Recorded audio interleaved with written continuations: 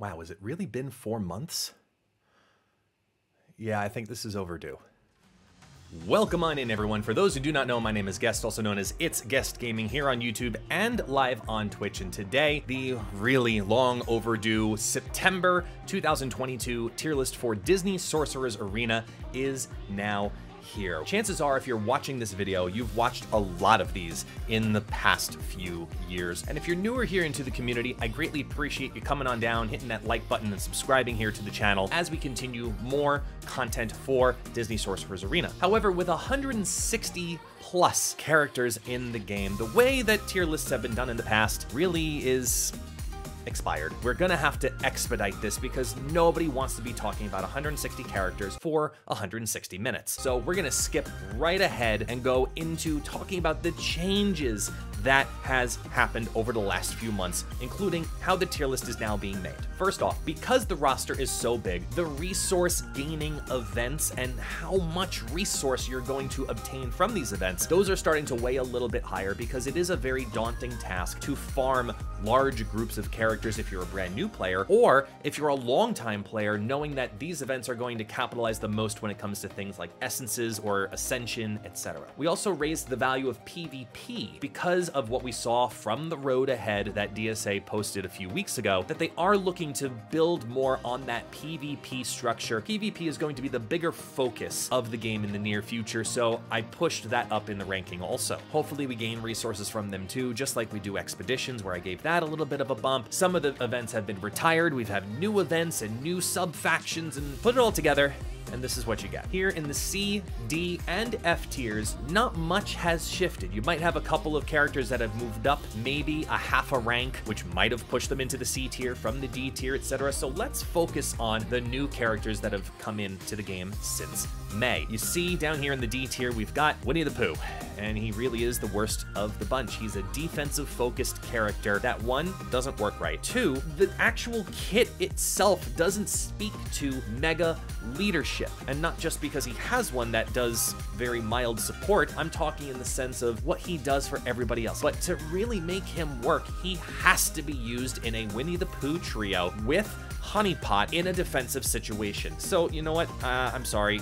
Winnie the Pooh, you are what you are. You are your name. Mad Hatter and March Hare, they will start off here in the C+ tier, just barely hanging out outside of the B tier because they can be replaced. If you're looking at the premier characters that came in from the Alice in Wonderland Legendary set, they work very well together. However, they have to be that also. They have to be together. And when you have a reliant synergy, it is going to weigh you down, as we just talked about. Couple it with the fact that they are a mythical duo, and that is the faction that is least used. Honestly, it puts them down, to my opinion, where they perfectly belong. You have the option to use them, and if you use them and you bolster into them, they're going to do pretty good. They're not going to be game-breaking, but they're going to do pretty good. Now, I know there are a couple of very specific characters also down here that really shine in very specific game modes. Take a look at Shank and Sally in Raids, or Big Baby in Ascension. These are mandatory, awesome, great characters in those specific instances, so they scored 9 or a 10 in those, but everywhere else they're just not up to snuff, so it keeps them weighed down. Overall, the C, D, and F tiers are just okay. In the B tier and the B+ tier, all of these can be a star in a specific game mode, not just good in a specific game mode. We see our first appearances of characters from the Lightyear franchise and from a Goofy movie, and honestly, I don't expect either of them to land down here and stay down here. I think by the time we see their event come around a second or third time and we start using them in further game modes, that they are going to absolutely shine, but until that time, I think a B rating is satisfactory. Now, Tigger and Eeyore hanging out right at the very edge of the tier list because we've seen some success with them in a maxed out, bolstered scenario at Gear 9, mainly in PvP. So they're gonna hang out just barely too. And then in B+, we have two of the more fun characters that have come in the last few weeks, White Rabbit and Cheshire Cat. They are ridiculously fun because they're super solid. The White Rabbit, we've now found his in my opinion, pretty official home on the very famous Ian team, replacing Oogie Boogie, for example, for those who are running that prior variation. He's calling to assist, he's putting out fear, he's putting out slow, all on turn 1. He's doing a great job, man. I absolutely love the White Rabbit, and if you want to get cheeky, go ahead and use him in PvP with some summons. Oof.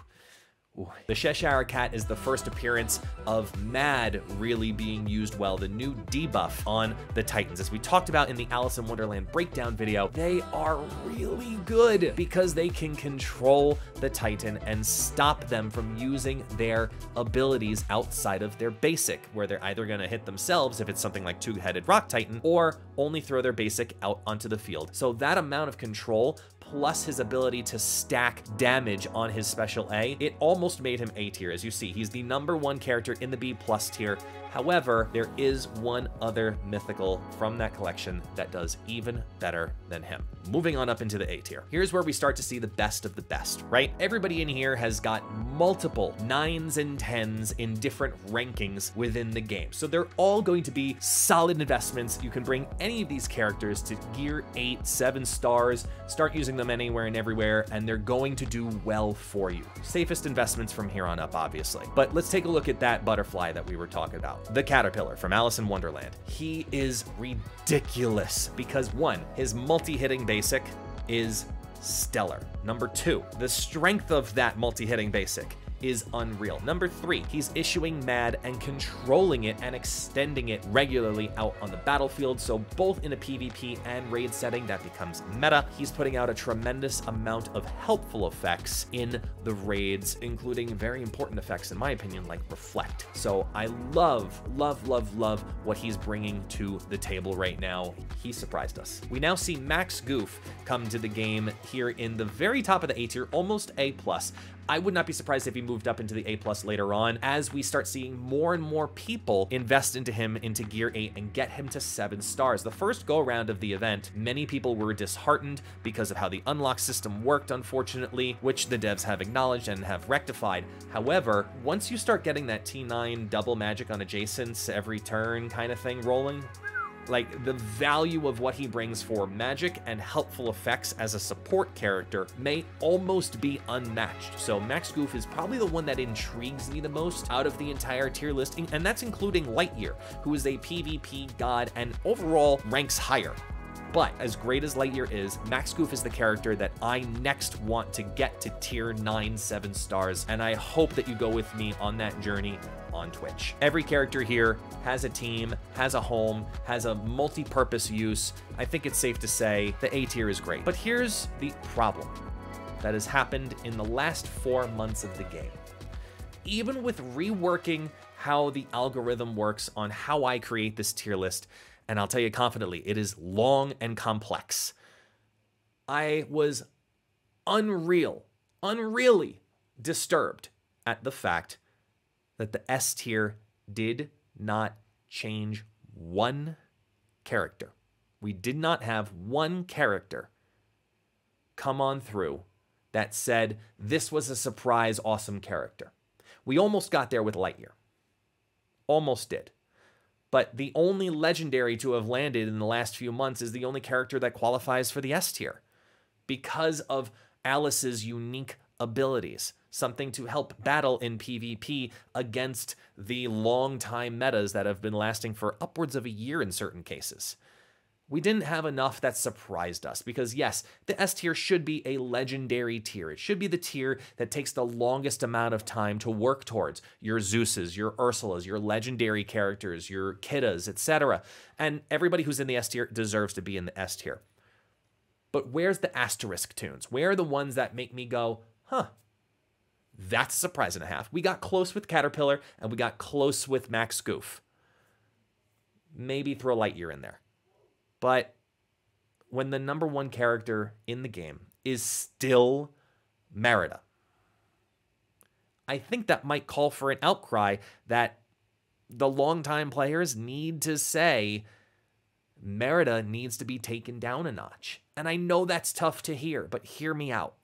I think the fact that the #1 character in the game is something that you can farm is a problem, because it means that you've hit the top just by focused farming. And now having experience in more mobile games, plural. I come to see the problem with that differently. So I guess the only solution that they can do moving forward is they're not going to nerf her, because that would be a refund outcry, and nobody wants that. What I think is going to happen is that Tier 10, as it comes down the pipeline, is going to have to show a rise of new abilities that will be gunned specifically towards what has kept the meta the meta. Alice was the first step in that direction. Balancing the speed in the beginning of a battle, I love that ability, and it shows a really positive sign here for DSA. But where are the character abilities that punish you for being fast? Where are the character abilities that punish you for hitting multiple targets? We finally saw that happen with Snow White. I think we need to see it more. Where are the character abilities that punish you for having your team set up in a very specific manner or way?